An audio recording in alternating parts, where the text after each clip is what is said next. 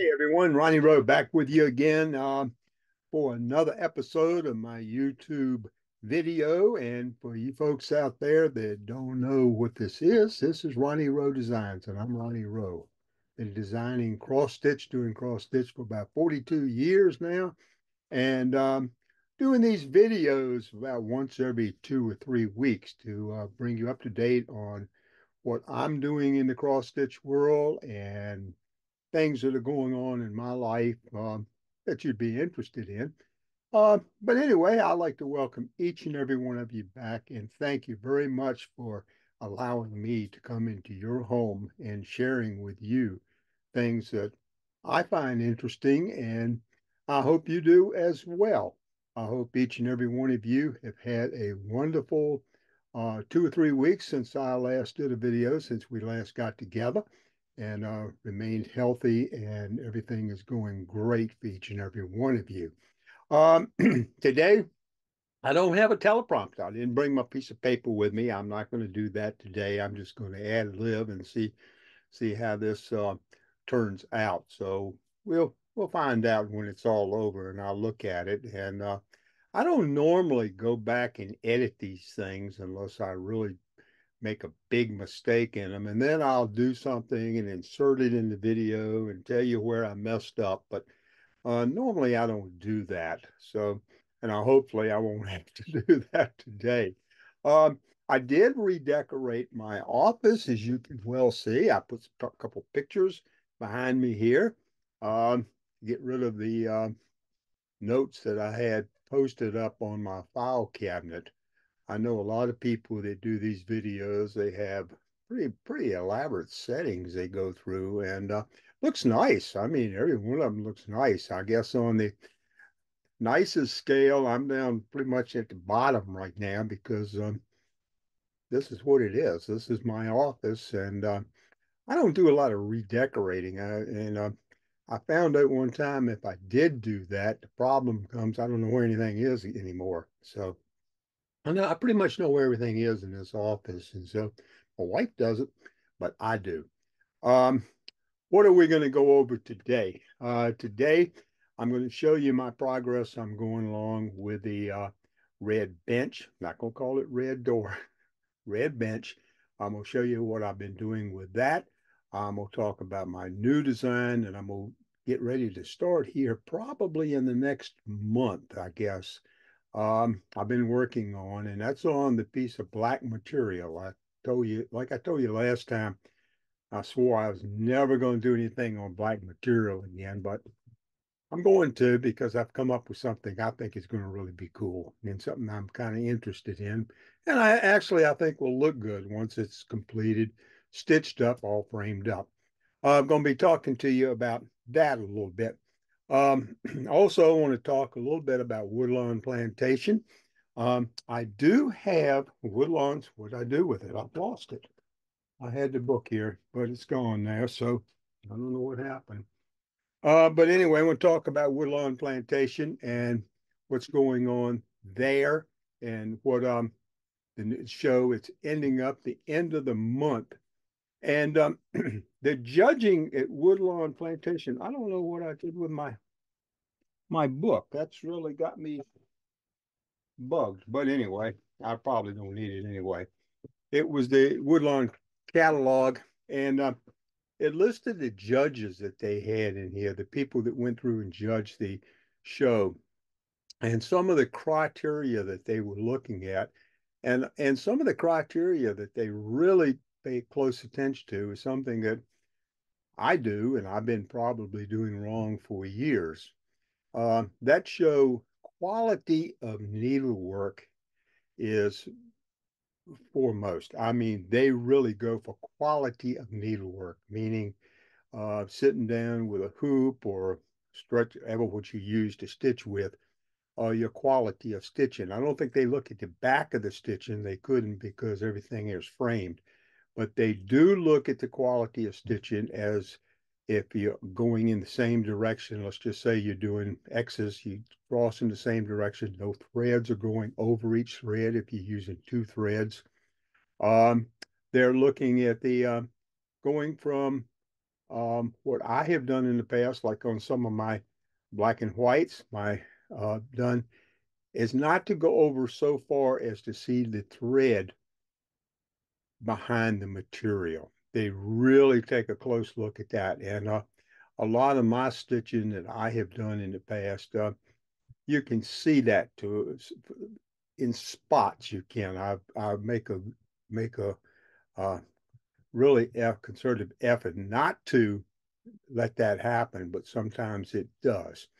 Um, they do look for hole stitches. They look for any frayed stitches. And I think one thing a lot of people, and I'm guilty of this, use old floss, meaning I've got so much floss on hand that I've had for years and years. And when I do a project, I'm like a lot of people. I have a tendency to go in and get this floss I already had. I don't go buy new floss just for a project, but they look for the quality of the floss, and they can probably tell with the way they look at it if you've got some older floss versus, for lack of better terms, fresher stock. I mean, it's fresh. It's newer materials. So, and I also think they look for the quality of the fabric that is being used in them. I know that there's a lot of differences in quality of material that's used in cross stitch. But anyway, everybody can use what they're. My quality comes from Witchell Imports. Folks there are nice enough to send me materials when I do a project, and so my material I use is a fairly good quality, really good quality material. So, and that's not saying that you can't get good quality at Joann's or Michael's or somewhere like that, but anyway, that's one thing they do look for. Anyway, that show's over the end of the month. I didn't win any awards, didn't expect to, but had a good time showing my two pieces up there, Orleans and the flower one I did. Um, there I go again. That was another one of those moments. Uh, Divine Bouquet. But anyway, I've got a shop up there that's going to be picking those up for me at the end of the month and display them in the shop in Alexandria, Virginia. So, but anyway, I want to show you a couple of new designs I've got, a new pictures that I've done in the past I want to highlight this week. And those are musical instruments. These are ones that I did some time ago. I got interested. I thought, well, what am I going to come up with? I've told you in the past about one of my biggest problems is coming up with an idea or something I want to do. And I got thinking about this was several years ago. Went to Nashville. I thought about musical instruments. Why not do some musical instruments? I mean, everybody's kids, people play instruments. And so I did several of them. I did a piano, I did a saxophone, a guitar, and those kinds of things, a trumpet. And we'll show you two of them today. The first one I did was a trumpet. And these are under glass. I'm sorry about the reflection you're going to see, but these pictures, not very complicated to do, but turned out fairly well. This is my horn idea. This is a trumpet. And when I did this, I wanted to do something a little different. And I put some, as you can see, swirl marks in the back and the trumpet, gold, obviously. And I put four names around it: Armstrong, Gillespie, Marcellus, and Davis. These were four people who were very instrumental with the trumpet. Louis Armstrong, uh, uh, Marcellus, and Miles Davis, and Dizzy Gillespie. So, but anyway, I put those names around. I thought that turned out well for someone who would like to have a picture of a trumpet. And I know band members, relatives, or somebody might want to do something with that instrument. The other one I had that I want to show you was saxophone. And I thought that was pretty cool, like what I did with that. Put a symbol, put the swirl marks and everything, and put the word jazz in it, and put a lot of detail in this around Coming up this area right in here, there's a fair amount of detail work going on in this piece, but it turned out very well. And again, these are all framed in a silver Bainbridge frame, a metal frame, and I did them on white 18 count IATA and double matted these in a white. It's called a script white. And I've been using a lot of that for many, many years in framing these. I do all my own framing. I don't go to a frame shop to cut mats or anything. I've got, over the years, I've just learned how to do it. And so, anyway, I do all of that, all my framing, as well as all the stitching, everything combined. Okay, so what do I want to show you right now? I want to show you what I've been doing with the red bench. Last time we got together, the red bench, I think I just had some of this done right here. Since that time, I've come down and I think you can start seeing where I'm going with this.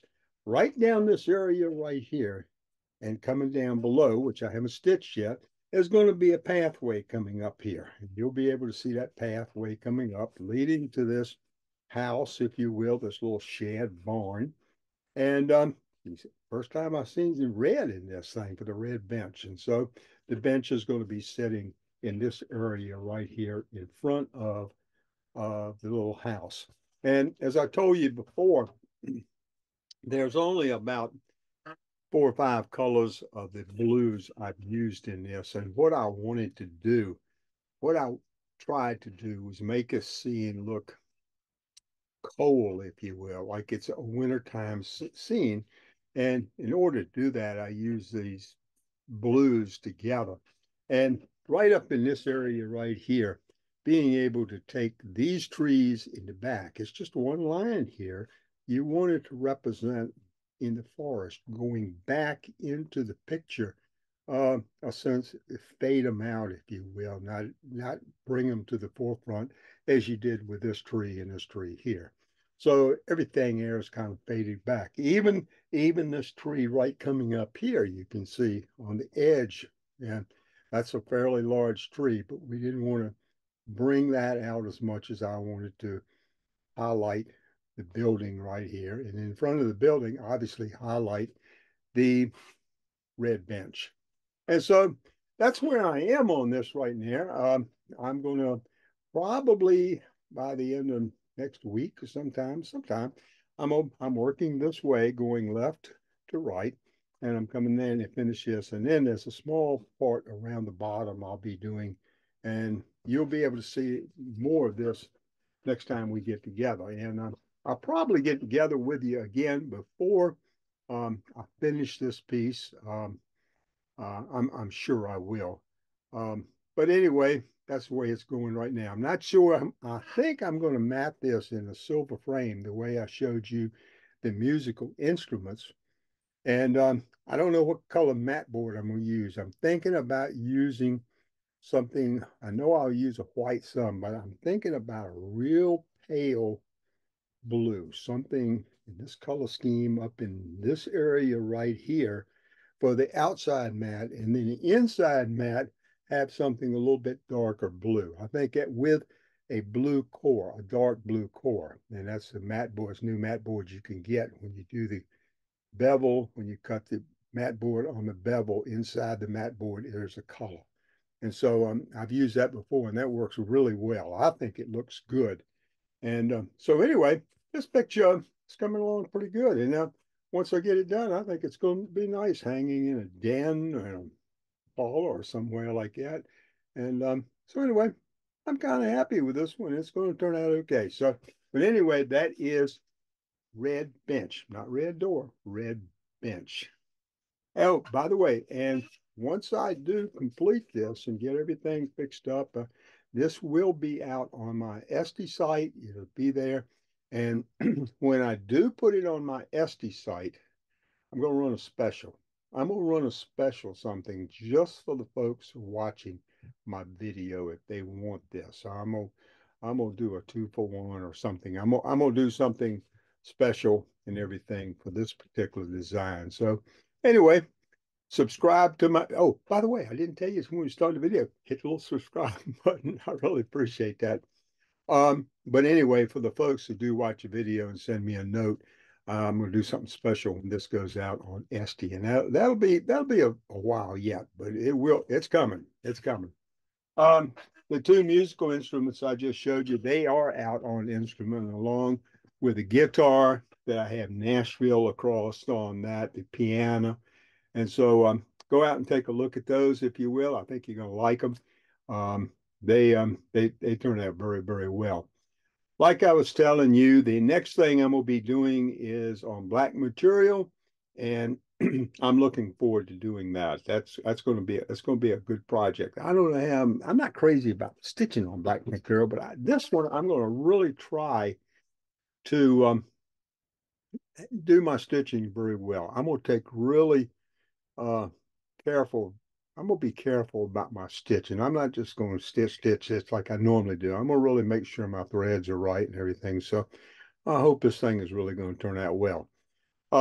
Since we last talked, I did get a chance to sit there and Zoom with Julie. Julie, Stitching with Jules. We had a very good conversation last week. I'm glad to see that she's getting along better, doing well after her surgery, and she's back at it.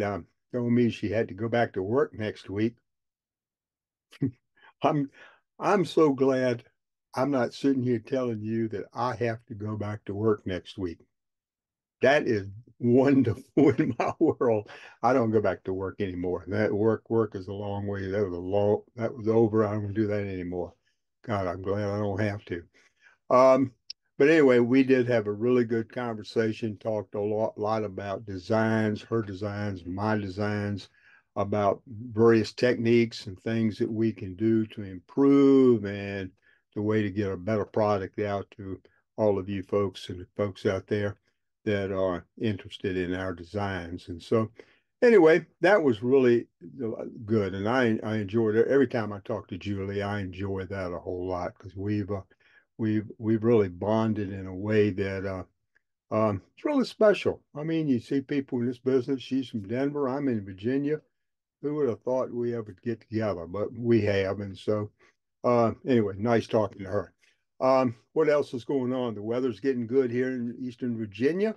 My tomato plants are coming up in my greenhouse. They're doing well. I'm getting ready to plant some other plants in the greenhouse. That's for spring. Be putting them in the ground probably middle part 20th of April. That's normally when it's a good time in my area to start getting things out and getting them in the garden. A lot of my other things are coming out. The pear trees are blooming. The blackberry bushes are coming out with the green leaves. So, excuse me, everything's looking really good. So I'm happy about that. Um, Not much more this week to tell you. I did try to decorate my office a little bit by putting some pictures, some designs back here. I don't know. I'm not much on designing my office, as I told you earlier. So, but anyway, until next week, or next week, probably a couple more weeks. Um, I'll see you again. As I always tell you when I leave you, the one thing I do want you to do, oh, hit the subscribe button. I keep saying that. Hit the subscribe button. That really helps me a whole lot. Um, Thank you very much for coming back to see me. I really appreciate it a whole lot. And anyway, between now and then, next time we see me, number one thing I want you to do is be safe. Bye bye. Come back and see me. See ya.